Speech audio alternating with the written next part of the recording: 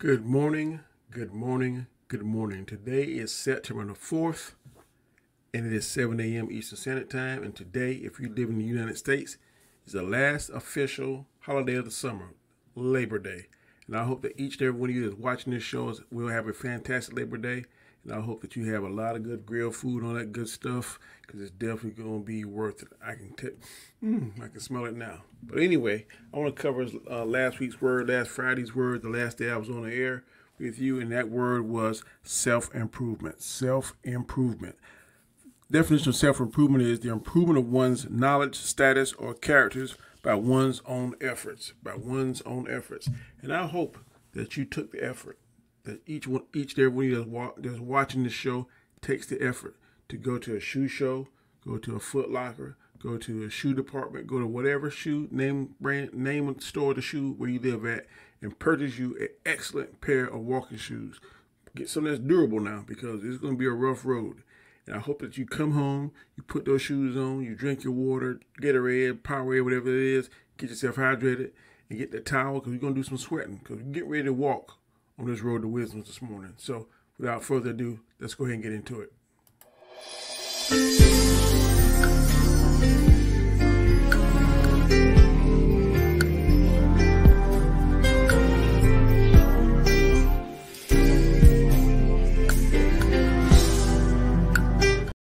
Good morning, good morning, good morning. My name is Danny Graham, and I am your host. Welcome to my show, The Road to Wisdom.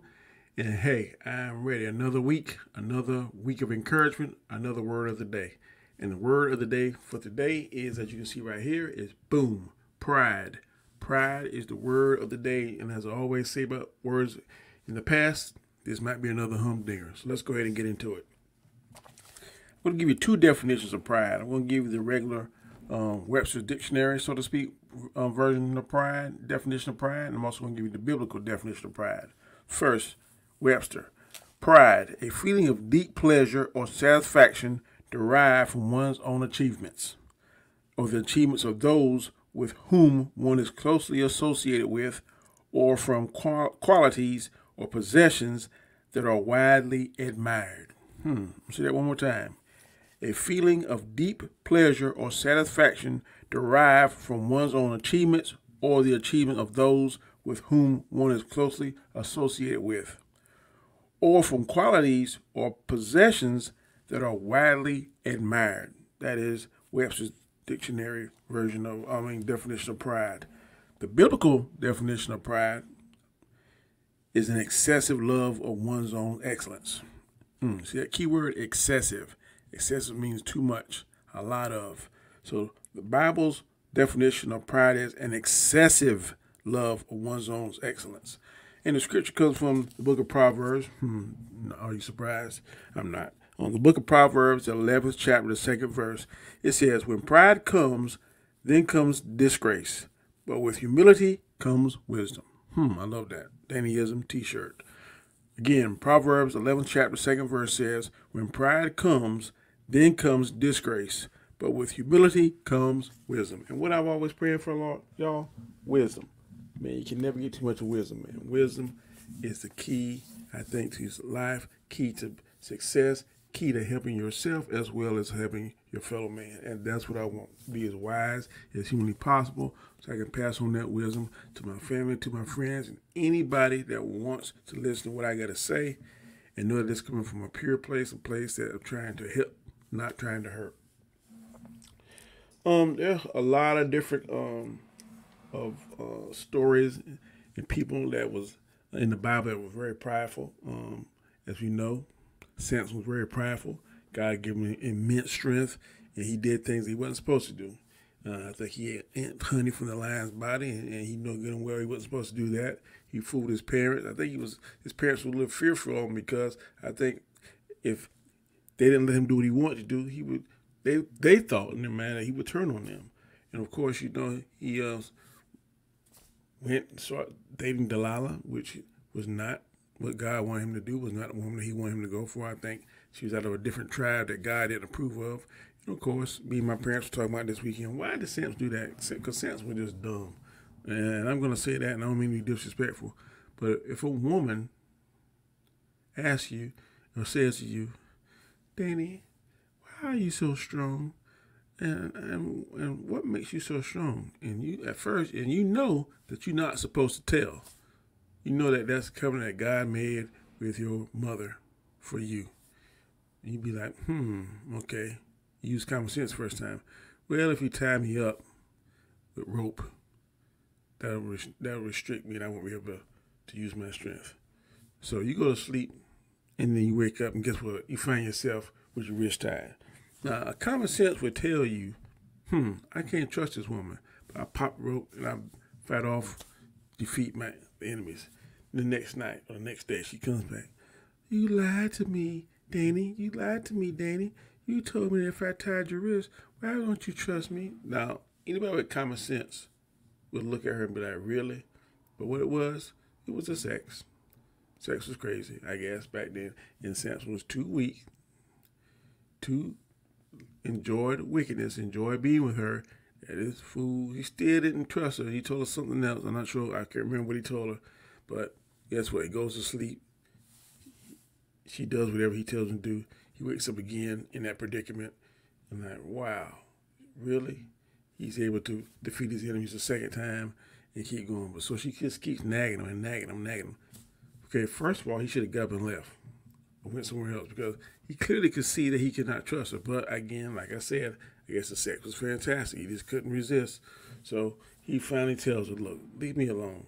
If you cut my hair off, man, that'll take my power. And just leave me alone, okay? So I'm guessing, I don't know why this fool still believes that he could trust her. Goes to sleep, guess what? She takes shears or scissors, whatever they had back then, cuts his hair, and guess what? He's weak as a lamb. So not only is he humiliated, they treat him like some kind of slave animal and got him doing things that animals would do, turning the wheels and stuff, to grind the corn, all this kind of crazy stuff. They mock him, they jug out his eyes and stuff. But he was so prideful. He thought he was just so strong and that she was so trustworthy that God would forsake him. But guess what? When you're disobedient, you don't do what God tells you to do, then that's what happens. Pride goes before the fall. And Samson fell, and he fell hard because he was too ignorant, too prideful, thought that his strength was just so much, would always get him out of a jam, which it did get him out of jams when God was with him. But when you disobey God, then sometimes he's going to take his hands away from you to teach you a lesson because your pride gets in the way. If your pride gets in the way of God's orders, God's wishes, God's doctrines, then guess what? There's going to be a consequence. There's going to be a price. And his consequence is that he lost his strength, he lost his eyesight, and he was treated like an animal until he repented. His hair grew back. He repented. He asked God to grant him his strength one more time, which God did, and he used that strength to kill all his enemies as well as himself. So, pride. That would cause Samson to go through all of that. His pride. His pride came before God's plans, God's wishes, God's doctrines. So that's what happened. Pride goes before the fall. Another king, another person in the Bible is King Nebuchadnezzar. King Nebuchadnezzar, this comes out of the book of Daniel. He was so prideful that he had a giant gold statue built of himself. Like, okay, wow, I'm going to go here. I'm going all out.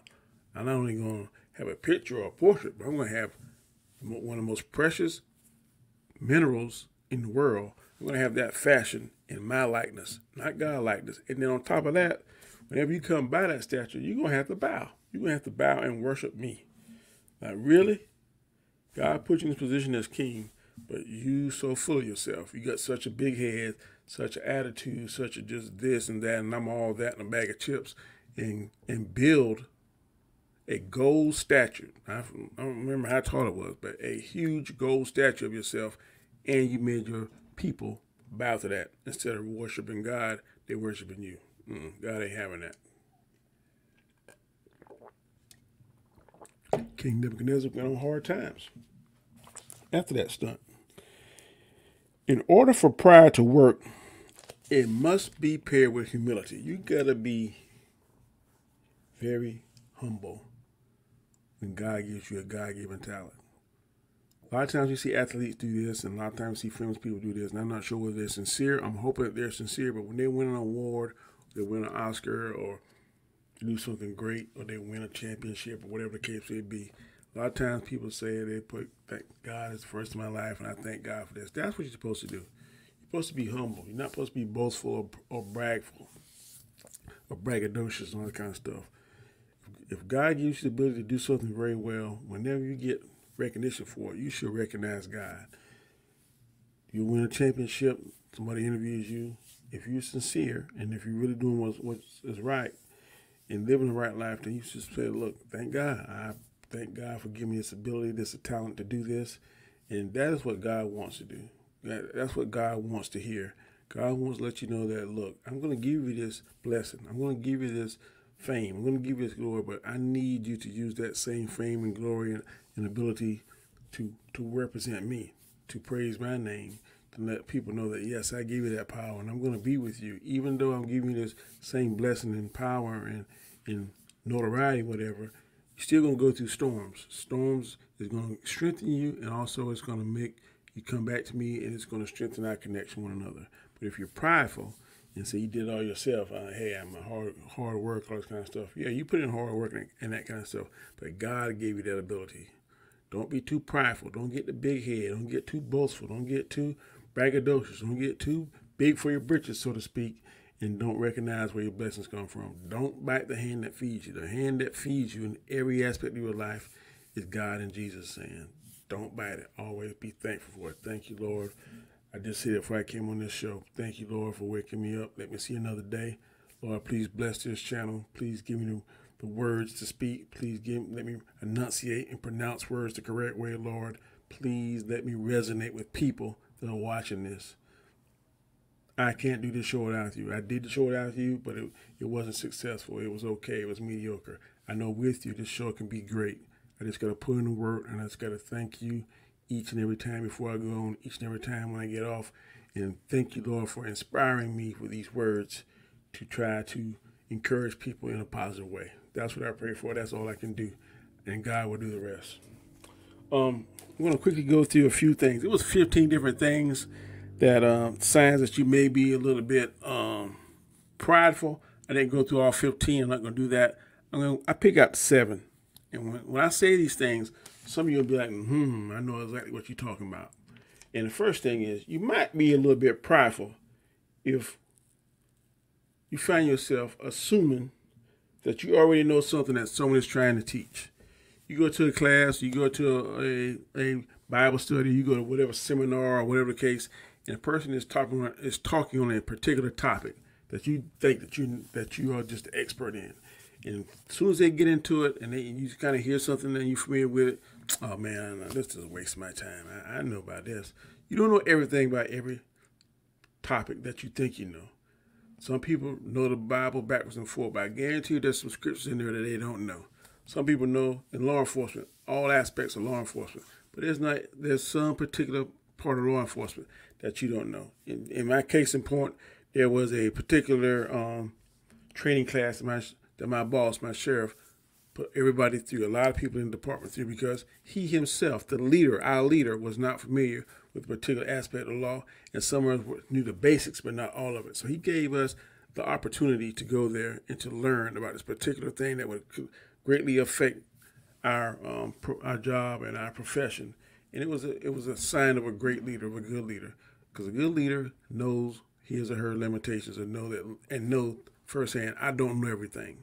So if I don't know everything, I got to ask for help. I got to go somewhere. I got to try to research. I got to try and learn. So if that particular situation comes up, then I'll be prepared. Excellent leader, excellent client, but excellent sign. And just if you go to a class and the teacher or the instructor starts something, and you're like, this is a class on domestic violence. I don't know everything about it. I know a lot about domestic violence, but I guarantee you I don't know every single aspect of it. So when I go in there, if I was going there with an attitude or anybody else you know with any particular subject, that might be a sign that they're a little bit prideful. Second thing, seeing yourself as too good to do certain tasks. Seeing yourself as too good to perform certain tasks. Your sheriff tells you to do something, or your boss tells you to do something, your parent tells you to do something, your preacher tells you to do something. And the first thing that comes out of your mouth or pops in your mind is, man, I ain't doing that. I'm too old. I don't do that. I did that 10 years ago. I'm not doing that now. It's prideful. If someone asks you, if someone of leadership, a parent, a pastor, a boss, or something, there may be a reason why he's asking that. Now, it could be because you messed up and it's a form of punishment, but it could be is that he or she has no one else. The job needs to be done, and they're asking you because they depend on you, and they know that you do the jobs and things what's required of you when asked. But sometimes, I've been guilty of myself, man, I ain't doing that. I'm a major in the sheriff's office. I ain't doing that. That's what we got, captains, lieutenants, and stuff. I've said that before. But I know that if the job really needs to get done and my boss tells me, look, I need this done by you, I may not like it, but I'm going to do it. But if you feel like that, or if you refuse to do the job or the task that's at hand, then you might be prideful. Yeah, you might be say it and then reluctantly do it. But if you flat out refuse to do whatever's asked, you said, I'm too good for that, I ain't doing that, that's beneath me, might be a sign of pridefulness. If you're too prideful to ask for help, third thing, too prideful to ask for help, you are completely lost. You don't know what you're doing. A lot of men do this at home. A light fixture goes out, or something on the car goes out, something on the lawnmower goes out, and you go on YouTube, wherever you try to go on and try to read the instructions, and you think, I can do this. Don't worry about it. I can do this. And you're not there all day or half the day, or it's taking longer than it should take. But you're too prideful to get on the phone and ask for help, or too prideful to call somebody. I tell my people that work for me, look, I get a phone. It stays on 24/7. Problems happen not only in daytime, they happen at nighttime. They happen sometime at the most inopportune time possible, 2 or 3 o'clock at night. And I've heard some of my guys say, I didn't want to wake you up. I didn't want to serve. That's what I get paid for. So call me, wake me up. I want you to ask me a question that would keep you out of trouble, as well as me out of trouble, as well as the sheriff's office out of trouble, as well as our sheriff out of trouble, before you do something stupid or something that you thought was right and it ain't nowhere right about it. If you too prideful or too just, I get it, I can do this, that is a direct indicator that you are prideful, that you may be a bit too prideful than what's necessary to be. That was the third thing. The fourth thing, discarding advice from others. Somebody tries to give you some advice, they see you going down the wrong path, but you like, okay, man, I ain't doing that. That's stupid. That's dumb. Okay. A lot of times when we in the season of a bad season, and we just all in our feelings, we can't hear or see that somebody is trying to give us actually good, sound advice. But if we like, no, I'm not doing that. I'm going to do it my way. Your way ain't working. Your way constantly gets you in trouble. Your way constantly gets you fussed at. Your way constantly gets you where you got to pay some kind of fine or make whatever aspect of your life a little bit harder. Doing it your way. Instead of someone's saying, look, I see you struggling over here. You probably might want to do this because I went through the same thing you've been. Parents do this all the time with their children. I've seen my kids make some, I won't say crazy, but some ill-advised mistakes, choices, decisions. You try to tell them, say, look, me and your mom, we already been through this. You are 30-something, you're 20-something, we're 50-something. You will never know what we've been through. I've been 20-something, I've been 30-something, you've never been 50-something. I've got 20-something years experience over you. I might have seen something that you hadn't seen. And you probably want to do this, and this because it's going to prevent you from going down ABC 1, 2, 3 lane. You can go down a much easier, you can avoid that lane completely if you listen to what I say. And they say that and they have responses. I got to live for myself. Hey, I got to do this. I got to learn. Okay. Trying to tell you that's a harder road. This is an easier way to travel. A lot of times you get that work with a coworker. Yeah, I hear what you're saying, but I got it. I got this, and this. And then they go and make a mistake. Then look at you when the boss calls them in on the carpet. He goes up one side there, they button down the other side, and like, I told you, I tried to tell you not to do that, but you didn't want to listen. When people refuse to listen to sound advice, that's an indicator they might be a bit too prideful. Unable to receive constructive criticism. Unable to receive constructive criticism. That's number 5. I know an individual, every single time give that person constructive criticism, they take off. Every single time. It's like clockwork. You can set your clock to it. Don't know why. Because guess what? if it's going to make me better, if I'm in a position of leadership and someone tells me, hey, look, you might want to do this, Danny, because I see you doing ABC 1, 2, 3. We need to be doing 4, 5, 6, E, F, G. I'm going to do that, especially with someone that I respect, someone that's in a position that I'm trying to get to one day, because they're there. They know. They see things that I can't see. Same thing with parents. Same thing with pastors.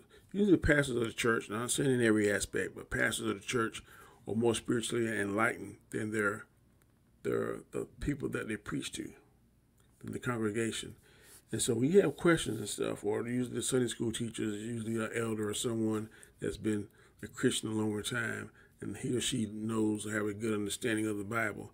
If you ask questions and then you go to them and stuff, and they say, look, I didn't want to say anything, but since you come to me, you open the door, I'm going to tell you. You might want to do this, this, this, and this.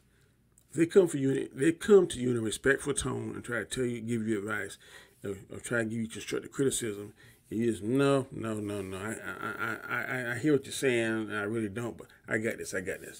When I was doing this channel, when I first started, if you go back and watch my first videos, my videos now, there is a vast improvement. And the reason why, constructive criticism. I would call my coworkers that watch it, my parents that watch it, my siblings that watch it, my pastors that watch it, and I would ask them, look, what can I do better? What do you think I need to do? What can I do this?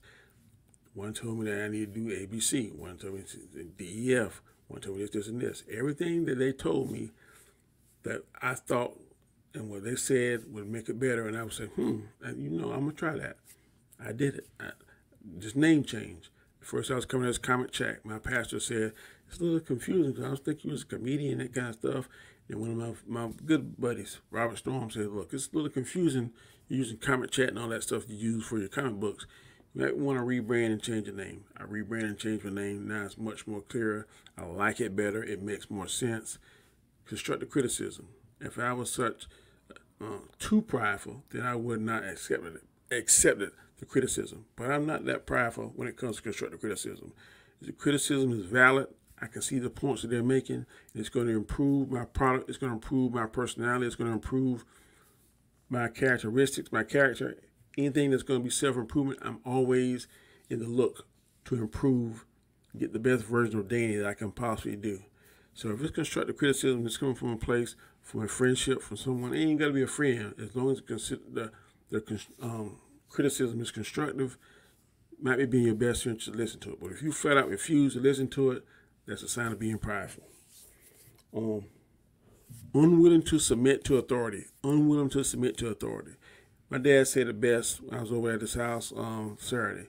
He said, if you can't follow, then you can't be a good leader. And that is so true. If you can't follow, you can't be a good leader. So someone is telling you, man, you're going to be somebody's boss. Most people on this planet are going to have a boss their entire life, their entire career.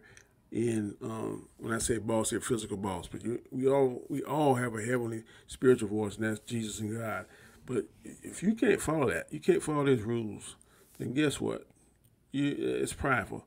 I know there's some people, I know, associate of mine, a friend of mine, he hates listening to female supervisors. And I'm like, whoa, If they know what they're talking about, male or female, but particularly female, they know what they're talking about, and they got more rank than me, then I'm going to follow it. Now, if they don't know what they're talking about, I'm still going to follow it because I have to if they got more rank, but I'm going to try and approach constructive criticism. Hey, Sarge, or hey, Lieutenant, whatever the case may be. You might want to try this and this. I was reading this book over here. I was reading Policy and Procedure, and it says this, this, this. Based on what kind of person you are, how approachable they are, there are ways that you can get around that. Or you can, hey, look, document stuff.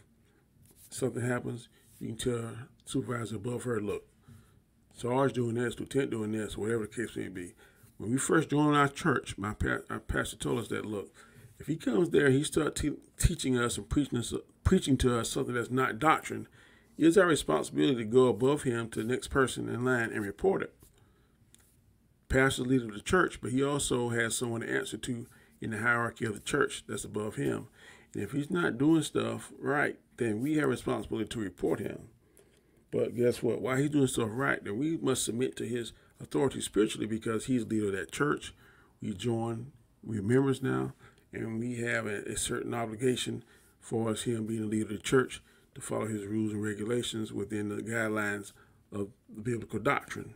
Also at work, sheriff, my chief, the two supervisors, hey, their rules. It's their rules. I often say to my boss, the sheriff, I say, hey, this is your circus. Hey, if you're not happy with this circus, then you got to find another circus to work at. Because right now you're the ringleader, and we got to do what you got to say. So you have to follow authority. If you don't want to submit to authority, you want to do stuff your own way, and be like, nah, I ain't this and that, then guess what? You might be prideful. And last thing, name dropping. Name dropping. Ooh, we all have done it in some shape, form, and fashion, and it is a definite sign of being prideful. I'm gonna tell you what it is.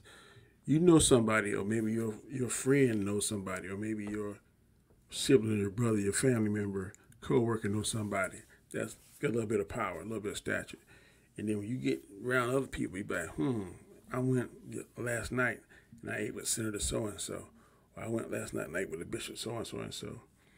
You ate with the bishop so-and-so, so because of your friend, your family member, your co-worker, you actually don't know them. And maybe you had a conversation with this individual, but y'all ain't friends. But when you get around other people, you start dropping names because you hope that hopefully your that name drop will elevate your status, or I guess whatever, make you, I guess, the big stuff in that particular party. You're trying to impress somebody, so you drop these names of people that have a certain level of prestige, or a certain level of notoriety, or a certain level of status in society, and you hope that's going to elevate your status and the people's lives that you're trying to impress. Start name dropping, man. That's a definite sign of pridefulness. So those are the 7 things out of the 15 that I saw. With the ones, these 7 that I chose to show that you might be a little bit prideful is what I thought would hit home most to the people here today. Again, my name is Danny Graham. This is my show, The Road to Wisdom. It is a beautiful Monday morning here in the state of South Carolina, Labor Day, the last official holiday of the summer. I hope that you have a fantastic Labor Day, eat a lot of grilled food, and be safe out there. If you're in the water like a lot of my friends are going to be today, I hope also that if this is your first time ever seeing me on this channel, that you will please subscribe. Please hit that notification bell, because I don't want you to miss any material that I upload. Also, give me that thumbs up. That's a like. I need that. I want that. Got to have it. Also, leave me a comment. If you leave me a comment, I will definitely read it and respond back to you in a timely fashion. Also, last but not least, any of my videos that I do, I need you to watch them to the start to the finish. It helps the YouTube algorithm. I don't know how, but I know that it does. Again, go get your shoes. Go get your shoes, because guess what? I'm going to keep walking on this road. I'm going to leave you one thing before I get out of here. The quote for pride. The quote for the word pride. When you've done something wrong, admit it and be sorry. No one in history has ever choked to death from swallowing his pride. Say that one more time. When you do something wrong, just admit it and be sorry about it. No one in history has ever choked to death from swallowing their pride. So don't swallow that pride. You won't die. I promise you won't. So, without further ado, I'll be back tomorrow.